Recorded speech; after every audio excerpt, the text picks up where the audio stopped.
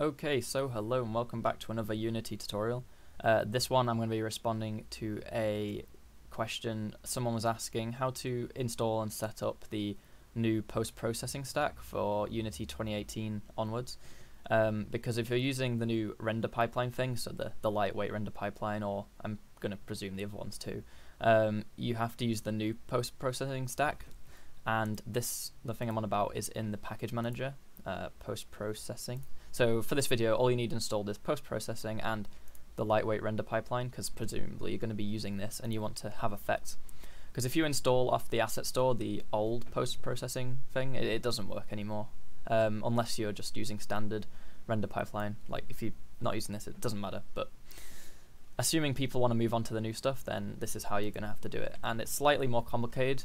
If I remember correctly, on the old one, you just added like the brain thing to the camera and it worked, but now you're going to have to do it differently. So there are a few different steps, and the benefits to this is that you can have like a room and another room, and as soon as you step into the other room it changes the post-processing. I know you could do that, but it was basically, this has made that easier, but the general use of it is a bit more complicated to set up, but once you've done it, it's fine. So first of all, on the camera that you're going to be using, you need to add a post. Well, you'll have installed the post-processing stuff in the package manager. So if you search post, you'll see the free components, and we don't really need the debug one. So if we add a post-process layer to the camera, we get some things. So trigger, main camera, yes.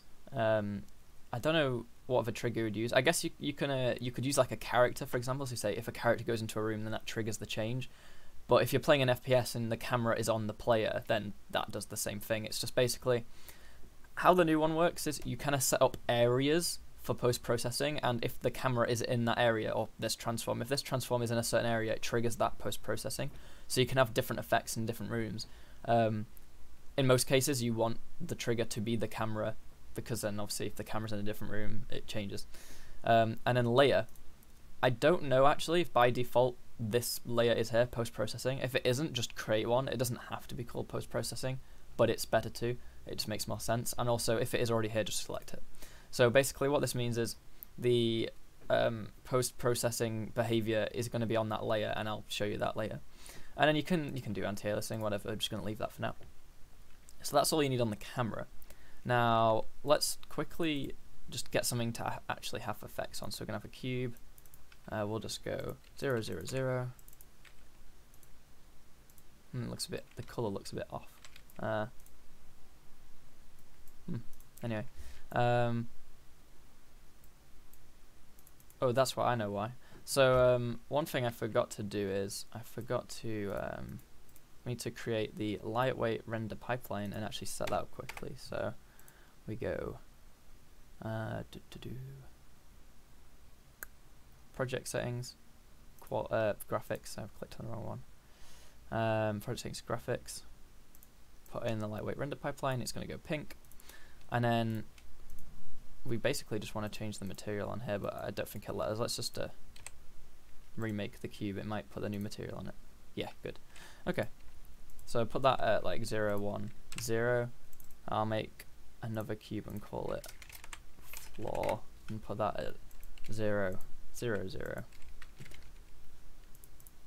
And then I can just scale that a bit, and I'll give the floor a different material, just so we can see the color difference. Then on the floor we'll give it a, why not, that'll do.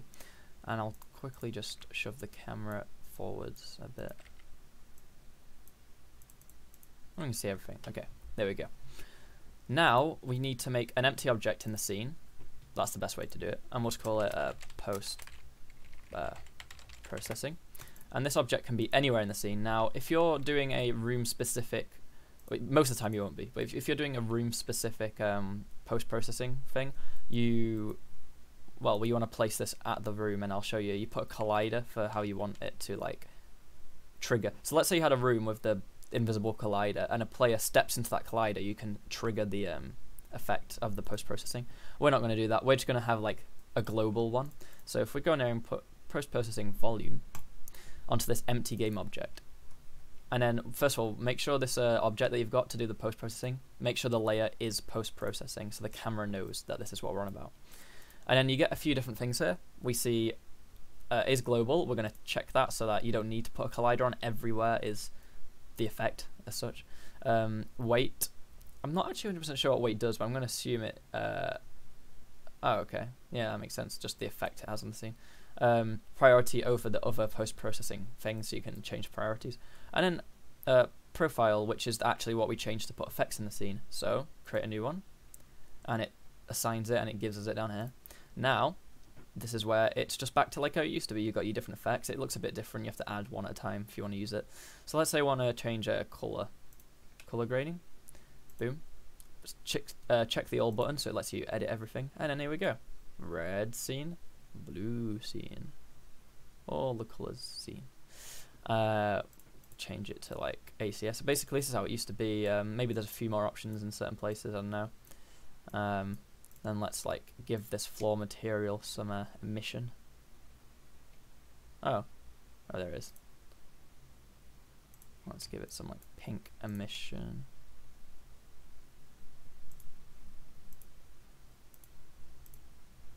I'm just messing around, sorry.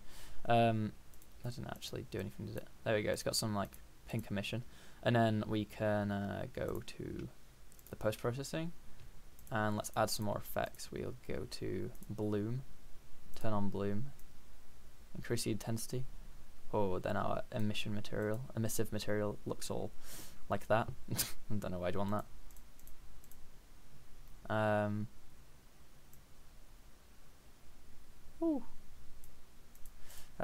What else should we add? But you get what I mean. I mean, maybe this was enough to explain it to you. I mean, obviously, there's not much more you need to know now.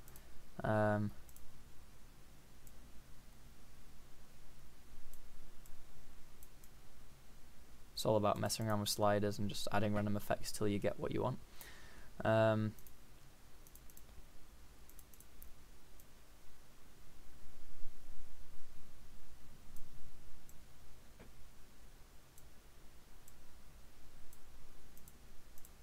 But yeah, so here it is. Here's the scene. I've applied some really random effects to it. But yeah, this is how you set it up. So now the camera basically looks for the post-processing layer. This is on the post-processing layer. We've got the volume here. Oh, that's cool. I actually do quite like this effect. I don't know why. But anyway, yeah. So if you need any more questions about setting it up, or you've got any problems, just make sure to ask in the comments. Obviously, this video is quite short, just showing you how to set this thing up.